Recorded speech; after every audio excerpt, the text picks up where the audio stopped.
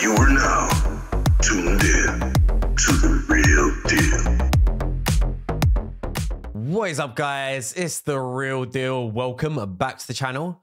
Guys, today we're going to be playing Void Shards. We've got 118 of these bad boys to get through. It's 2x and there's a 10% chance to get Fatalist, Blade Master. He is one of the coolest looking champions in the game, but he sucks balls. It's a real shame. Like, he's part of this big promo going on with Monster Hunters, and you know, he has an insane kit, but his multipliers just make him absolutely useless. Just looking at his skills, like, he's on par. His kit is very similar to Gorgrid, and you know, he could probably steal the #1 spot from Taris if he just didn't suck so much. But yeah, it's a real shame. Like, he's built for PvP and he just can't do anything. I don't understand it. I don't know why you would do this, but I'm hoping he gets a massive buff, because it completely, you know, he definitely deserves it, and it just makes no sense at all. And I definitely don't want to pull him because they probably won't buff him. So I just want to have a look. My account's coming up to like 4 years old now, and I just want to see how many Void Legendaries we've pulled in 4 years. So we pulled 1. So Leo, Constantine, that's 2. Hegemon, that's 3. 4 for a dupe Arbiter. Chagor, 5. Tuhanarak, 6. A dupe Constantine, that's 7. Ethos, that's 8. Blind Seer, that's 9. Dupe Physics, 10. And Bellinor, that's 11. And I think that's all my Void Legendaries. And yeah, it is just ridiculous. Like, I have pulled 3 dupe Legendaries: Constantine, Arb, and Physics. I mean, that is ridiculous considering how many legendaries are in the game. It's just crazy. But anyway, let's go for it, guys. I hope you all have some insane luck. Get some big boy pulls. Get some of those Void Legendaries that could really change your account. Like, I'm looking for like a Sifi, Yumiko, Warlord. Those would be huge pulls for me. Sky Touch Shaman, great champion. You need to put an immunity set on her, but she can be used for quite a few bits of content. She can do some interesting stuff with block debuffs and a revive on death. Faceless, pretty decent champion. I actually used him to clear faction wars for Night Rev, so he's pretty cool. Painkeeper, absolute beast now, used in that like triple comp for Iron Twins. It's gold. What did I just say? What did I say? We've just pulled a dupe Yakal.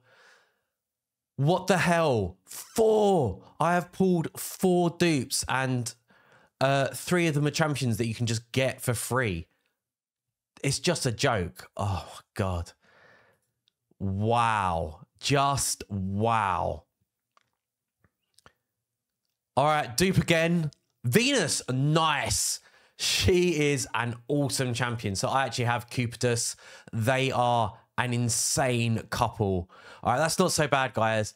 I was a bit salty there, but actually Venus, she is an insane pull. Like, you put them both in Stone Skin, and then you just put in 2 other champs, whoever you want, and you have a sick defense.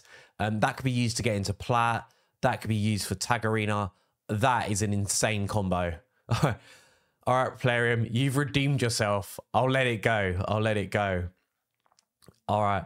Well, what's that? 40 shards and 2 Legos already. Nice. Let's keep the momentum going. Who else have we got that's pretty tasty here? I quite like Doomscreech. If you've got like a defense nuker, you can use him a little bit like Seeker, and he'll buff your defense, so your defense champion will do more damage, but also boost that turn meter as well. Fellhound, the #1 campaign farmer. I still use mine to this day. I think they clear 12-3 in something like 6 seconds. Crazy, just crazy. Okay, Ursula the Mourner, very solid champion. Does an AoE revive. The only thing that's annoying though is that she can sort of just do it when she wants. She doesn't time it when the allies are dead. So it's a little bit annoying, but she can be used for like Hydra and stuff and pretty much all content. You know, revivers, AoE revivers are always going to be valuable. Eurogrim, absolute beast. Used to be really good for solo content, and he was probably like on the same level as Bad L, but they nerfed him a little bit, took away one of his poisons, so he's not as good. But he does cleanse, he heals, and he throws out a lot of poison, so he's still pretty decent. All right, let's make some space, and I'll be back in a sec. Space has been made. We're down to 38. Let's go, boys. Come on. I don't know. I feel greedy, but I need something big for the account. I mean, Venus, I still can't get over it. That is still a huge pull. Such a good champion. And yeah, the way you want to build that dupe combo as well is like build them like, well, build Cupidus really slow, and he's just going to be spamming his A1 and he will just drop the enemy team.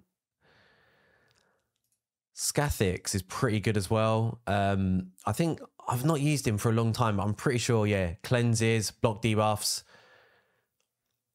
can steal as well. Nice. So like sort of like a baby strip as well. Pretty good champion. I've actually lost to him in arena because I didn't know. Oh, gold again? No. Oh no. No. Togron the Conjoined. Oh my god. So this is definitely someone we didn't want. I looked at his kit and it just looked trash, like absolutely awful. All speed, 20% aura, who cares? Okay, so passive. Increases the champion's max HP by 10% every time they use an active skill. Stacks up to 50%, resets at each round. Also increases each ally's max H by 5% every time they use an active skill. Stacks up to 50%. It's kind of interesting passive. Increases the terminate of all allies by 20% and places increase accuracy buff for 2 turns, then removes all debuffs from allies. All right, so he's a cleanser. There's quite a lot going on here, but I don't know. It's more of a PvE thing for me. Okay, A2 heals all allies by 20% of max championship. Sorry, of this champion's max HP. Places 30% increased speed buff on all allies for 2 turns. Also places a heal for 2 turns as well on all allies whose current HP is below 50%. Okay, so that's a bit weird. Yeah, I just don't get it. That's a weird one. I'd just rather, I think you should just throw on the continuous heals. Like, I hate this. If not, does this not business? It's just too much. A1, attacks one enemy, has a 20% chance applying buff spread effect, taking 1 random buff from each ally and placing it on all allies.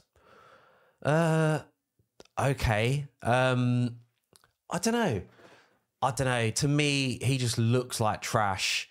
Like face value, I can't really see anyone using him anywhere. Let's just sort of see what the ratings are. Pretty good in Hydra. I don't know. I just don't see it. Like, that's not really going to be useful in Hydra. I don't need increased attack. Increased accuracy. The cleanse is nice and the terminator boost is quite nice, but again, like, it's not. I don't know. There's just so many better options in my opinion. Faction Wars cleared it. Don't need him for clan boss. Yeah, it just looks awful. Oh god. All right, 8 more. Can we yeet something good? You never know.